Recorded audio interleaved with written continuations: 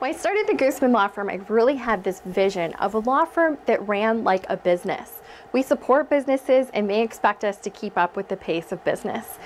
As a result, I'm the CEO and the managing attorney of the firm, and we have different attorneys that really focus on different areas of the law. I kind of serve as the gatekeeper. If the client calls me, I will see which attorney within the firm has the right skills and talents and techniques in order to best help that attorney.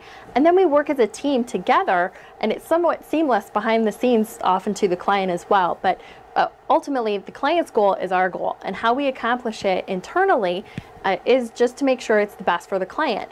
We want to make sure that we're sharing those resources and helping each other out to accomplish those goals.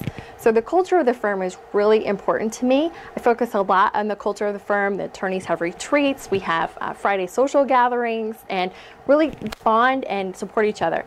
Yes, we're very competitive, but I like to keep that competition on the outside and make sure that we're all helping to support each other to achieve our various goals, and we're really goal driven. That's another thing that we do that's, I think, unique to law firms, is we focus on those goals.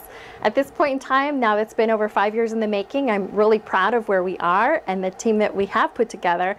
We have a great synergy, and together we're much stronger with our talents.